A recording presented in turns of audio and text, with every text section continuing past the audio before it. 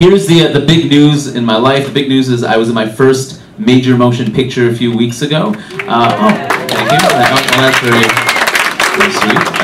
I have a bit role in the film All About Steve, starring Sandra Bullock. Some of you want your applause back. That's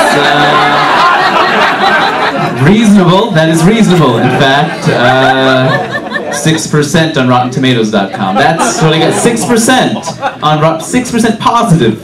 It's worse than a film called Leprechaun 5, Leprechaun in the Hood, apparently, which somehow managed to get 40%.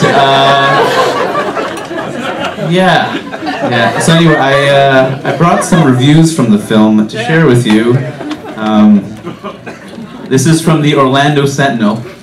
All About Steve, an unfunny, annoying, badly written, badly acted comic fiasco, maybe the worst movie in Sandra Bullock's career. The worst movie in that illustrious career.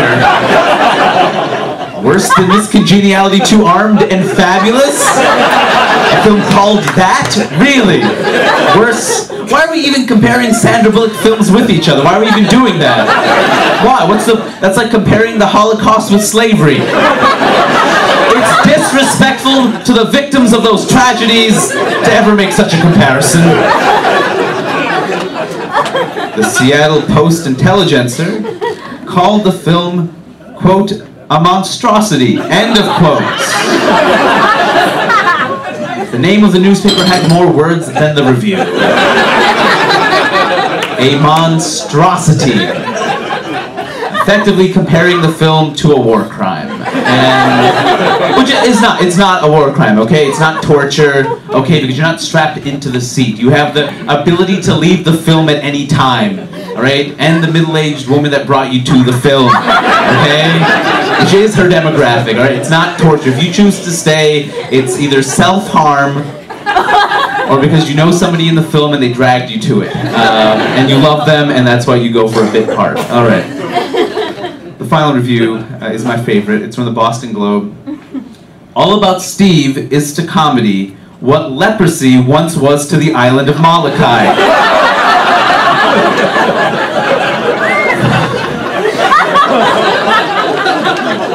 And there's more.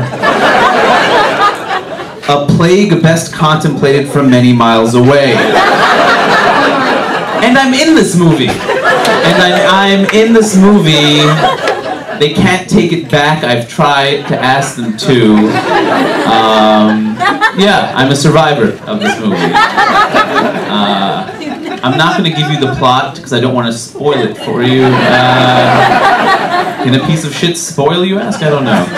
Just turn into manure? No, I don't want to spoil that TBS premiere for you.